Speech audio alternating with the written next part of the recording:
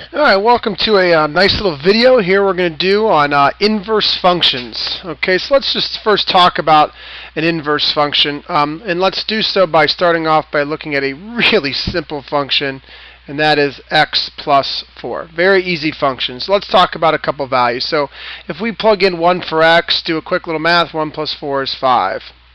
If we plug in 2, 2 plus 4 is 6.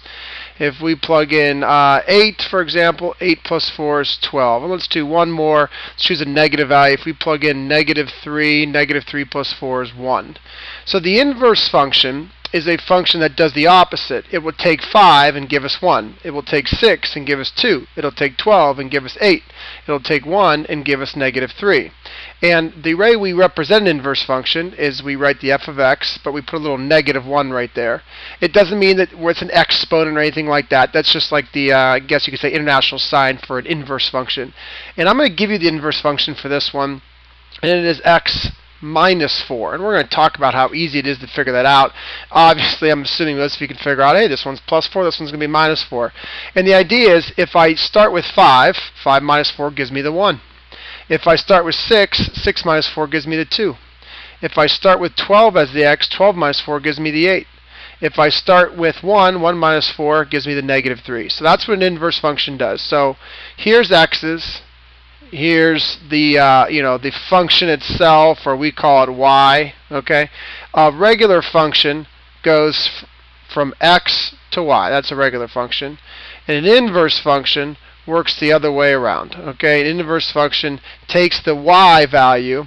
Now, it's in an inverse function, it's calling it x. I know it's a little bit confusing, but it was the y value from the original. Like right here, we're calling it 5 in the inverse function, but in the regular function, it was the y, and then that would give us the x from the original function. So hopefully that makes sense, and that's the whole idea of an inverse function. So it kind of works that way, if that makes sense to you. So it kind of takes it in reverse. All right, so the next thing I want to do so we understand all this is talk about, let's define a function for the second time this year. A function says each input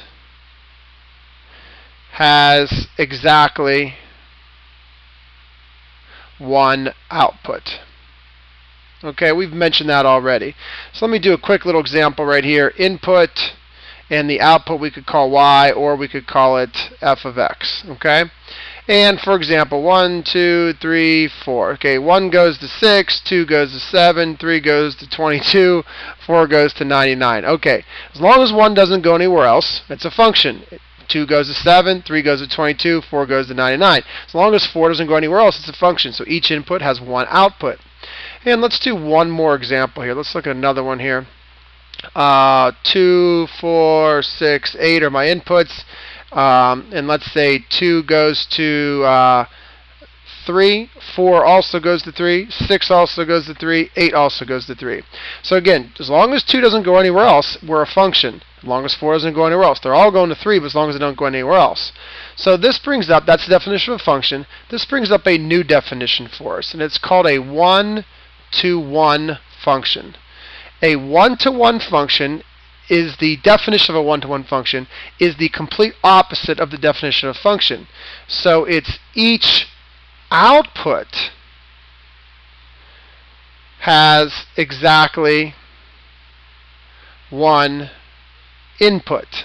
Okay, so some functions could be one-to-one, but not all of them. A one-to-one function is like a special function, you could say, where each input is exactly where each output has exactly one input.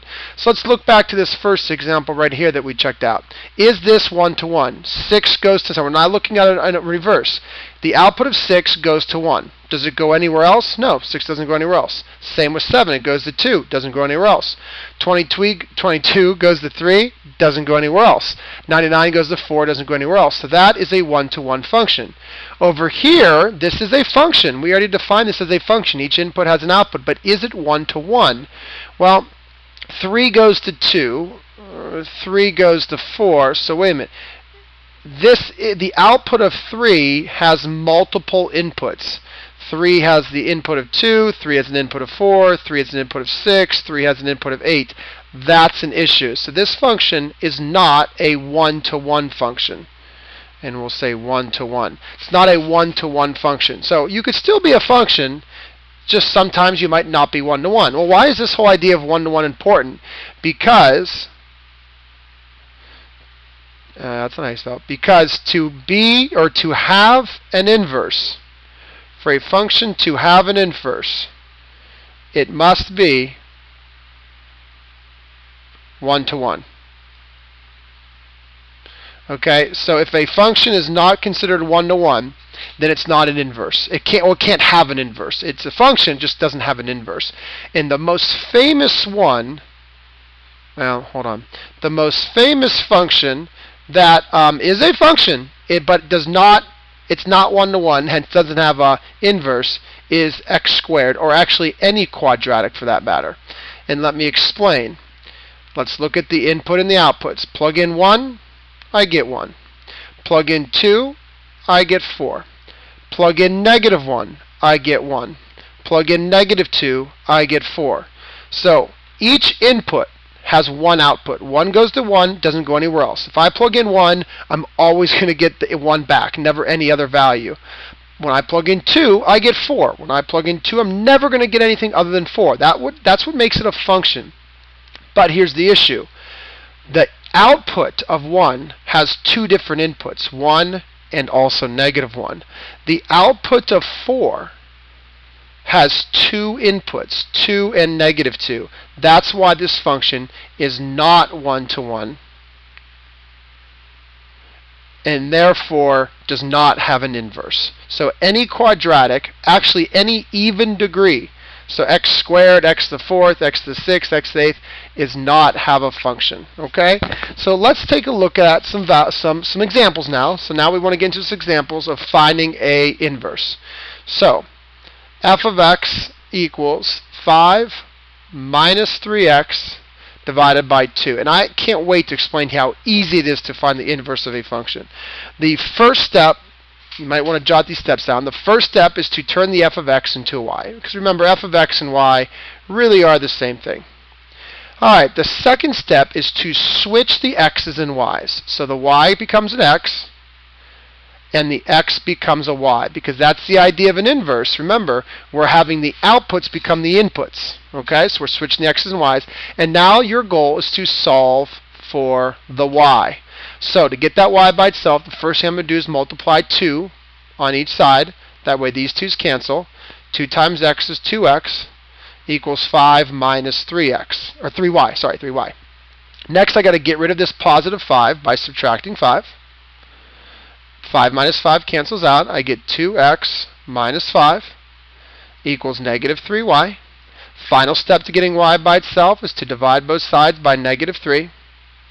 So I get 2x minus 5 all divided by -3 is y. Once you're done with that, so first step was switch the f of x to y. Second step was switch the x and y's around. Third step is to actually solve for y. And the final step is, because you switched it around and solved, you just found an inverse function. So the inverse function of 5 minus 3x divided by 2 is 2x minus 5 all divided by -3. Final answer. Very, very easy. Let's take a look at I got to move over the other way. Let's take a look at another problem here. Okay? Next one we're going to take a look at here, this will be number 2, is the function -4x minus 9. First step, change the f of x to a y. Easiest step ever. Get a nice easy point for that. The y becomes an x, and the x becomes a y. And now I solve. How do I solve for this y right here? First step would be to add 9 to both sides. So I get x plus 9 equals -4y. Last step would be to divide both sides by -4. Those cancel. I get y equals x plus 9 all divided by -4. Final answer. I just switched the x's and y's and I solved, which means I found an inverse. The inverse function of -4x minus y is x plus 9 all divided by -4. Boom, boom, boom. Done. How easy was that? And I'm probably moving you guys all around here. Okay. So let's see here. Number 3. Let's take a look at another one here. Number 3. The function is the square root of 2x minus 7. So first step, change that f of x to a y, and I got 2y minus 7. I'm sorry, 2x minus 7. I just got a little bit ahead of myself there. So, sorry for the way that looks. The second step is to change the y to an x and the x to a y. So that becomes a 2y minus 7. Now I got to solve for the y right here. First step is to square both sides in order to get rid of the square roots. Squares and square roots cancel out. So x squared equals 2y minus 7. Add 7. Add 7. X squared plus 7 equals 2y. Divide both sides all by 2. And I get x squared plus 7 all divided by 2 is my y. So since I switched all the x's and y's around and solved, I now have an inverse function. The inverse function of x is x squared plus 7 all divided by 2. Alright, I want to do another example here and show you why quadratics do not have inverses. So if I did something like 3x squared minus 2, I'm telling you that quadratics do not have inverses because there's two different inputs create the same output. But let's show you real quick what would need to be done so you fully understand this. Again, I'm just going through the solving process that we did in all the other problems. I'm going to add 2. I'm not showing all my work here, but hopefully you're understanding it all.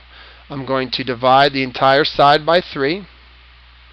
Now at this point, I'm going to take the square root. And you guys were taught that anytime you add the square root to the problem to solve, you got to put that plus minus in front. Now, this says that y is the the square root of x plus 2 all divided by 3. But there's a plus or minus in front of here, which means that if you have an input, you could get 2 different outputs. An input can give you 2 different outputs. Because if I plug in a value like 1 plus 2 is 3. 3 divided by 3 is 3. The square root of 3 is 1, but it'd be plus or minus 1. So there'd be 2 outputs plus or minus. And having 2 outputs is not a function. So that's why squares or quadratics do not have inverses, because the inverses are not functions. Alright, and we're going to do one more problem.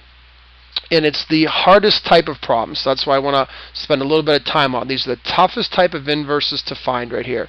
So sorry, just kind of ignore this down here for now. I just needed the room.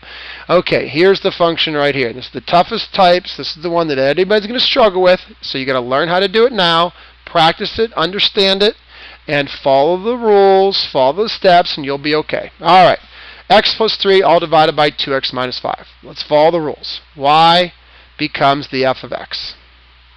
Nice and easy. Okay. Now I'm going to switch the x's and y's. So far, nothing too complicated. Everything has been staying the same as it's been. Now the problem is this. I now have to solve for y, but I have 2 y's. One here and one here. So I have to somehow turn 2 y's into 1 y. Show you. It's really not that hard. Treat this as x over 1 and cross multiply. Or you can look at just multiplying both sides by 2y minus 5. If I multiply both sides by 2y minus 5, that was the bottom, these cancel. And I get, I'm going to distribute this x here. Ready? I get 2xy minus 5x equals y plus 3. Now what I'm going to do is I want to get anybody with a y on the left side, anybody without a y on the right side. So I'm going to add the 5x over. He does not have a y, so he's going to go over here. I'm going to bring this y over to the other side by subtraction. So I end up getting 2xy minus the y I brought over, and then I end up getting 5x plus 3. So one more time, the negative 5x went this way. And how did I do that? I had to add it. That's why it's a 5x over here. The y went this way. I had to subtract it. That's why I get 2x minus y. Now, on the left-hand side here, I notice that both of these terms have a y. So I'm going to factor that y out. And I get 2x minus 1. Check with distribution. If I would distribute, I'd have 2xy minus y. So it really is the same thing. And now the final step is to solve for the 1y, because remember I had 2, now I have 1, by dividing both sides by 2x minus 1. Those will cancel. So y equals 5x plus 3, all divided by 2x minus 1.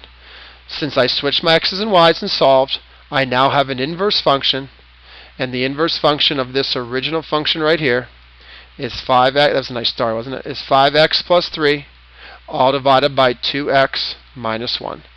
That's probably about as hard as it's going to get. So you might want to watch that, replay that a couple times, and try to understand what I did so you're ready to do a couple problems like that in class. Alright, enjoy your weekend. Talk to you guys later.